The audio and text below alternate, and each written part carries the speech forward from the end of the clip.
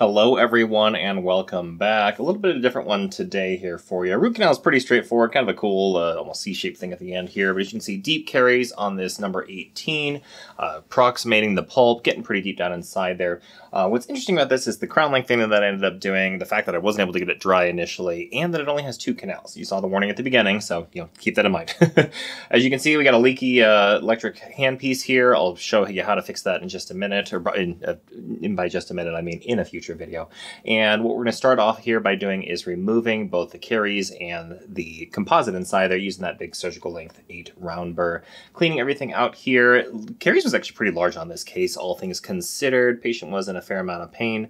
It was just cold sensitive though, so I was hoping I could one-step this. You'll see in a moment that that unfortunately was not the case. Lots of work here with that 8 round burr because, like I said, the decay was really leathery. I find that it almost clogs up the burr more than I'd like when it's this soft of decay and requires a little bit more cleaning and kind of rinsing. I think my water shut off halfway through this case as well. As you can see, the assistant tried to help clean off the mirror there a little bit, but really deep decay on this tooth just to start us off. And you can notice there's some bleeding coming from the gingiva. That's to be expected. There's a little bit of overgrowth there. But at this point, we've done most of the access. I don't really need to use the workhorse here, so you don't get to see any horses as far my... Actually, you know what I do at the end? I'll put a workhorse in there for you. It's the big boy, so that's the big dancing one. Actually, I don't have an AI for that. Oh boy, this is gonna be exciting. I try to, in case you're behind the scenes, I do most of the editing beforehand or record and then go back through and make final touches with all the silly jokes and things like that. So there will get to be a fun little Easter egg at the end if you stick around. Anyway, this is like the 3rd video I've done today because I'm trying to catch back up. So this is going to be a fun one. Cleaning everything out here with the Triton, as you can see, lots of bleeding already coming from this tooth. The patient was in a lot of pain. Thankfully, we didn't have to do any supplemental anesthesia or anything like that. But only 2 canals on this tooth. I didn't show the cone beam slice, but it was very clear that there's only 2. As you saw, dental students watching, this is a really rare configuration. Most of the time, you just haven't opened your access up and you're only getting 2 of the canals, and there's usually 3 or even 4. So this case was pretty wide open, not too much as far as the cleaning and shaping, and I'm going through a lot of irrigation at this point. So already used a full thing of Triton, I think 2 full things of bleach as well, trying to get this tooth to stop bleeding. So what I'm going to show here is one approach that I have to see if I'm going to be able to obturate and finish a case when you have a lot of bleeding. So as you can see, lots and lots of rinsing here. As a reminder, bleach is really, really good at removing organic tissue, and that includes the blood vessels that are causing a lot of this hyperemia, and you want to pretty much rinse with bleach primarily. A lot of drying here as well with the micro suction, the ASI card, and you'll notice that I keep going and adjusting it. What's happening is there's so much bleeding coming from the canals. I know it doesn't look like much here, but there's so much I have to keep cleaning off the tip of it. So what I like to do in these cases, this is a trick to see if you're able to finish. I'll actually put some calcium hydroxide inside the canals, rinse out the coronal portion, and then use paper points and kind of just recapitulate up and down inside there. That helps hopefully coagulate any blood inside there and see if you can get it dry.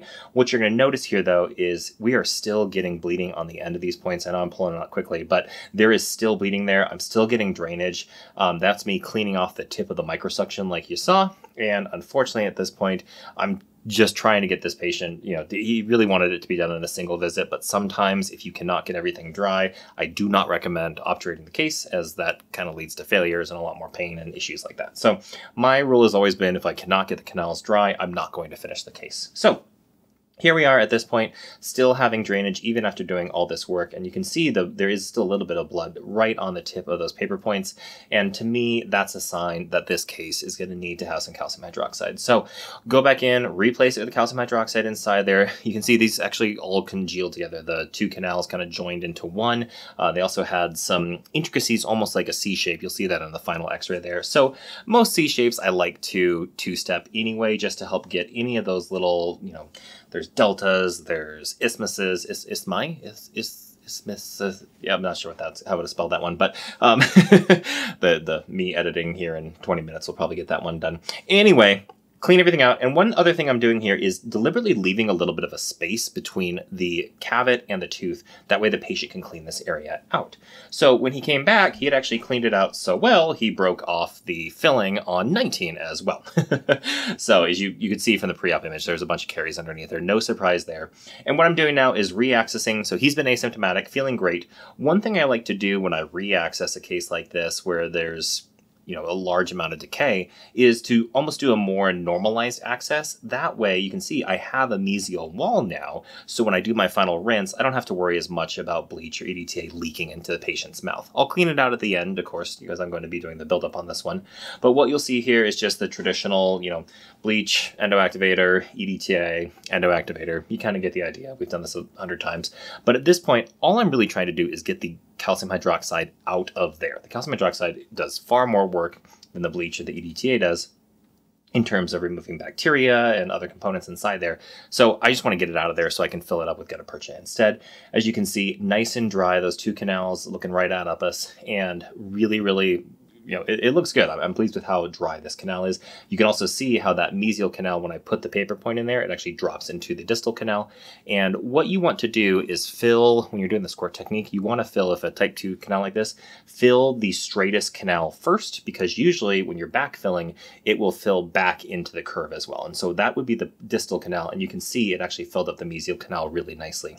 What I then do is go back in, and because now both canals are filled with gutta-percha, I'm going to be taking that condenser and pushing both of these right now. So you want to kind of go back and forth, and I often will switch, and this is a larger shaped case just kind of naturally, and so I'll also flip around and use the larger end of that condenser, and then just backfill just a tiny amount there. Not too much as far as what we had to do here, because when I did that initial fill, the gutta-percha flowed.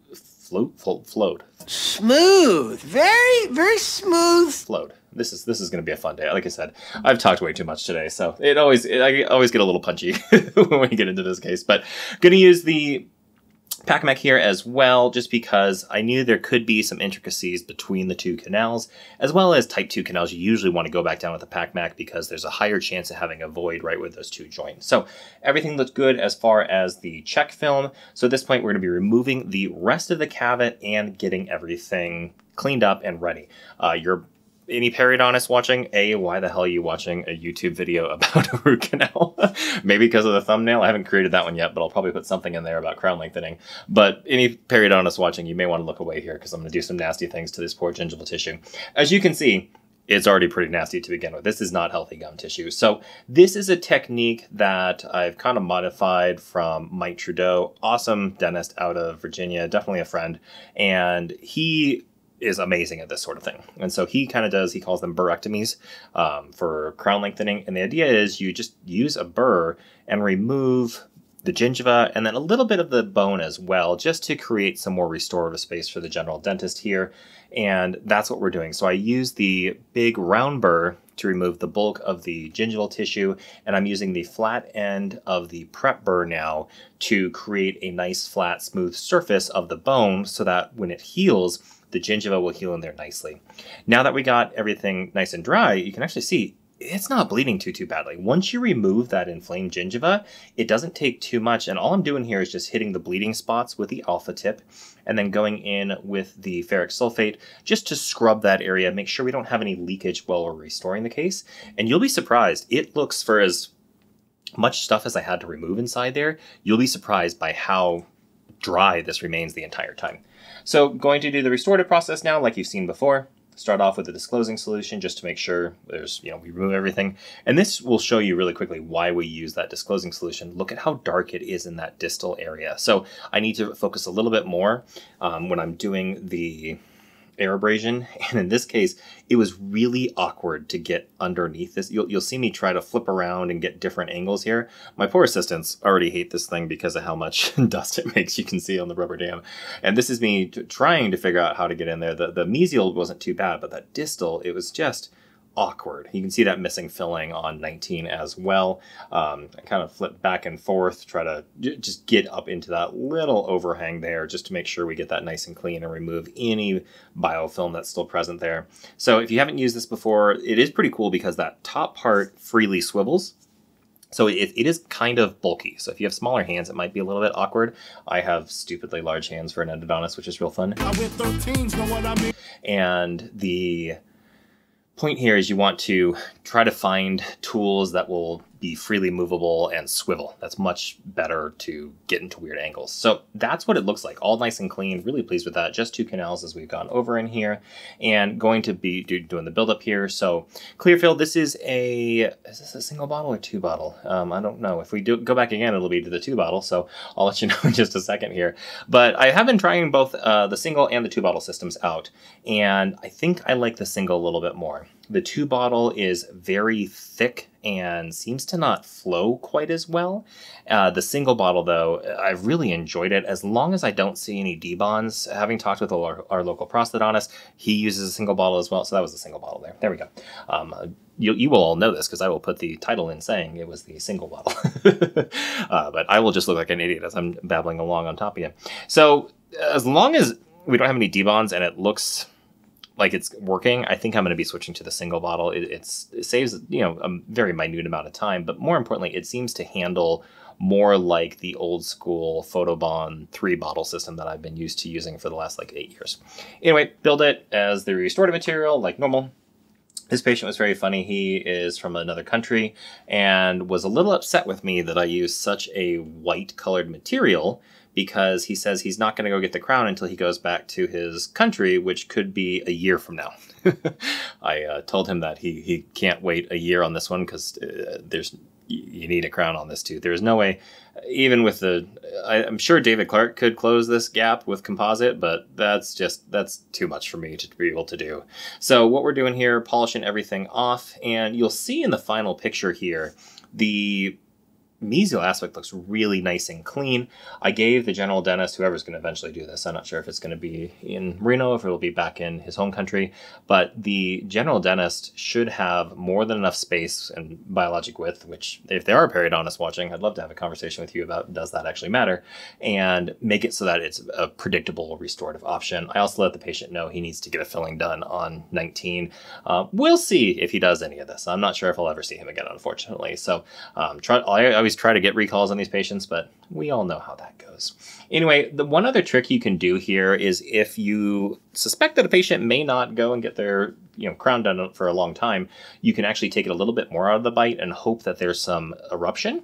But that's what the photo looks like. Really pleased with that. You can see there's some nice healthy root structure. That's what it looks like on the x-ray. The little web in between the teeth is very pretty. Anyway, thank you guys so much for watching. I thought this would be a fun one to show everybody. I love the periodontists out there, so sorry for the jokes, but you come on, endodontists we're all losers, so you can make fun of us as much as you want. Anyway, drop a comment if you have any questions, comments. I read and respond to all of them, and I appreciate all of you so much. Like and subscribe, because it tells me what you guys want to see more of, and I will talk to you next time.